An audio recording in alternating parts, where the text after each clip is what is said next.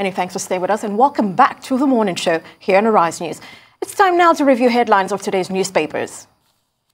All right, and we take it off, as always, with this day on Saturday. It's a loaded cover, and very strong in political matters. Like many of the papers today, politics is in quite there. A bit of that. Absolutely, So the lead story says, the headline: "Don't present Muslim running mates. Can Northern Christian elders warn Tinubu, Atiku? It's a threat to fragile peace, unity of Nigeria."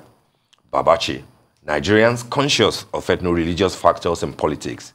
El Rufai: "Competence vital for running mate, not religion." Oshibajo promises to support Tinubu. I mean, this is one of the issues that we have raised, earlier in the program, and I think that it will be one of the talking points till the elections. Interestingly, by the time that the candidates will submit, the parties will submit the names of their candidate, I believe that it will have to go with the names of the running mates. That's when we will know if truly what CAN and the Northern Christian Elders Forum are saying will make a lot of sense. But it looks to me like the camp of Asiwaju's mind is made up as to, for him to get elected, he will need the total support of the North. And the North is not likely, as they say, present a Christian candidate. And therefore, the burden is a lot more on Asiwaju than on Atiku. Because Atiku of PDP will choose his running mate from the South. There are permutations that he might pick from the South-South or from the Southeast. He picks Peter Obi the other time. So it's almost a given that if he picks from either of the two zones, it will be a Christian. And all the names that we have had so far, from Governor Nyesom Wike of Rivers, from Governor Kowa of Delta, from Governor Udom Emmanuel of Akwa Ibom, they are all Christian. Even those who are flying the kite of Ngozi Okonjo-Iweala, she's also a Christian and a woman. But we'll see what they do. But for the APC, we'll see what is happening. A lot of people might say to Governor of Kaduna State, El Rufai, that is this altruistic? Are you saying this because you are so interested, in becoming? Because it looks like, from the body language of Asiwaju, that he probably might pick one of the governors as his running mate. If you therefore pick from the North, out of 19 governors in the North, only 2, are Christians, and he will probably pick from either the Northwest or the Northeast, a Muslim ticket. And El Rufai already runs that. He has a Muslim running mate. So he can tell you that it is not a big deal. It is competence that we should look at. And the argument in favor of that in the Southwest is that Southwest people are very liberal. They are not so fussy about religion. And that if Abiola could do it in 29 years ago, who says that can be done now? But are we ready for that? Let's look at the Nigeria we live in today. Could a Muslim ticket really be sold? Well, it worked 29 years ago with MK Abiola. But many would say that was 29 years ago. That's correct. But then here in 2015, 2019, El Rufai is running a Muslim ticket in Kaduna State. I think that the major problem would not come from the Southwest. There will be few concerns, there will be few issues raised, but I think that if he forges ahead to pick a Northern Muslim as his running mate, Asiwaju will get away with it. How will that affect the vote? Peter Obi already, has most of the Christian votes in the Southeast, South-South, So the battle really will be in the North. I do not think that Asiwaju needs religion to campaign in the Southwest. But we'll see how it goes. Yeah, we'll have to wait and see. All right, on top of the lead story, alleged $50 million fraud sale of assets. Wike orders trial of Amici Cole. Aims to make APC Guba candidate unelectable. In retaliation, APC nudges PDP's flag bearer with EFCC. Rivers. It gets really interesting. Rivers of drama. Rivers State is always, very dramatic. And this boils down to the struggle, the perpetual altercation between two former allies and friends, and now, sworn enemies, Governor Nyesom Wike and Rotimi Amechi. You recall, of course, that Wike had He had started the other time when he got the nod of the court to say that you can proceed with the report that indicted, that reportedly indicted former Governor Rotimi Amechi on the $50 million fraud sale. Interestingly, the gentleman that has been tried in court with him is the gubernatorial candidate of the APC. And like this day's story says, APC is trying to retaliate because the gubernatorial candidate of the PDP, the former accountant general of the state, also has EFCC issues. What a twist of fate. We will see how that goes. On top of the masthead, the strip there says, after failed presidential bids, APC gives Akpabio Umahi senatorial tickets. That's a story on page 14 of this day. They are out of the presidential race, but it looks like they'll be going to the Senate now. Interesting development, but then again, that's politics. People invest in politics for different reasons, and self-interest is always number one. It's number one, which is quite concerning. On the window, it is indeed. On the window, Akeredolu, federal government's conclusion that ISWAP attacked Owo too hasty, says ISWAP fighters don't hide their attacks.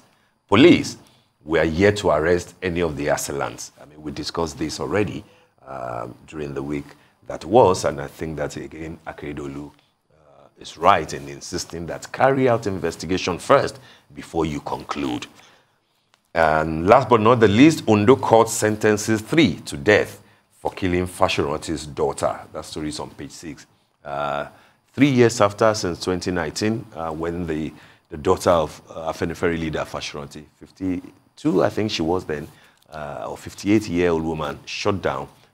Now 3 of them have been sentenced. I think one is from Kogi, another one from Adamawa, and the other one from Sokoto State. The 4th suspect was discharged and acquitted. So let's hope that justice finally will be served on Pa Fashoranti's daughter. Absolutely. Shall we do The Guardian quickly? Yes, let's do The Guardian. Yeah. What we have, of course, as we spoke about earlier, we're going to have this all over. So 2023 presidency sparks rush in voter registration. And this is probably a conversation we should have to see what is the situation with voter apathy this time around. Are we seeing less of it based on the candidates that we're beginning to see present for the different parties so far? And of course, gauge the temperature there. Like what's the response to it so far? I think we will have more eligible voters this time around, given the enthusiasm, especially of the young lads in registering. But then to register and collect your PVC is one thing. No. The main story is to come out on election day and vote, whether it's raining, whether there was party overnight, whether there was a football match that was important. The important thing would be to come out. And if you look at statistics, we have never reached up to 40% of eligible voters actually coming out to vote. Do you think that will be different this time around? I want to believe that it might be slightly different. The only challenge will be those who will worry about the fact that it's the same old political class, it's the same old, older people, the same faces, same names being recycled. And that's a sentiment that, of course, has been across social media from the youth in terms of, look, I grew up hearing these names, and here we are again going to line up for them, so... And they're no longer military, people from khaki turning into agbada. It's, people who have been wearing agbada for years, who have been senators, who have been in House of Reps, who have been governors, now... because my point has always been that if you say, go collect your PVC, go collect, it's not just about PVC. PVC has nothing to do in selecting the candidates. If you're not part of the machinery from party level, you'll be left with little choices as to who you need to vote for, which is where the danger is. If 3, 4, or 5 of the leading candidates from the big parties are not those that you will have wanted already, people will basically sleep at home. Because then what are we doing? Of why do I bother? Was the PVC? But of course, that's not the message we are trying to reinforce. We, of course, wanting for people to go get their PVCs, and hopefully we see, we'll see someone of choice out there. Before let's just go very quickly. Christians warn against politics of religion disunity. Of course, we spoke about this earlier, just about ethno-religious sensibilities. Denying Southeast PDP APC presidential tickets, another case of marginalization group insists. Yeah. We just spoke about the killers of Afenifere's leader's daughter to die by hanging. I didn't know that was the... Yes, that's the conviction, actually. You know, they were sentenced today, but I don't know if they will have the opportunity to appeal it, but that's actually the, you know, and I think it's in order, really. You know, let them challenge it. All right, let's go to The Nation on Saturday, where the lead story says Tinubu visits Amechi Bello Umahi Akpabio in reconciliation move. Kogi governor donates campaign office to flag bearer.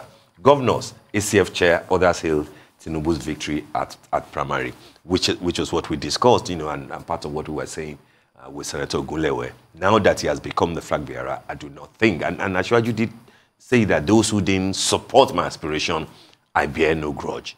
You know, let everybody come under. We can't say one umbrella because umbrella is not the symbol of APC. Yes, the wrong under the same roof and in the same vehicle. You know, in order to achieve the thing. Under the same roof. A couple of interesting stories on the cover of The Nation. A 6 billion naira fraud. Monfa flouted court order, traveled to Dubai. That's the FCC. You know, on the case of the Instagram-enabled, shall we say, billionaire guy, you know, who unfortunately has been tried, you know, like hush puppy, but of course we do not know the detail. He's not been sentenced yet, so he will have his day in court. But EFCC is saying that you flouted our order, you went to Dubai, you know, we will need to deal with that.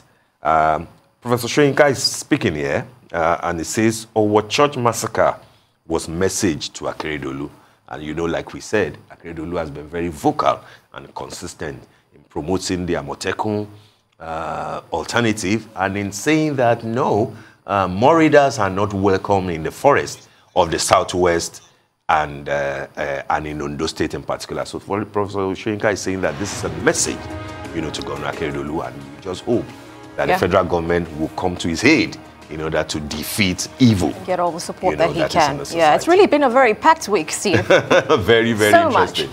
All right, and that brings us to the end of the show, of the morning show today. Thank you for watching and do stay safe. I'm Steve Ayorini. And I am Abby Owolawi. From our entire team here in Lagos, Nigeria, enjoy the rest of your morning and, of course, the rest of your day. Goodbye.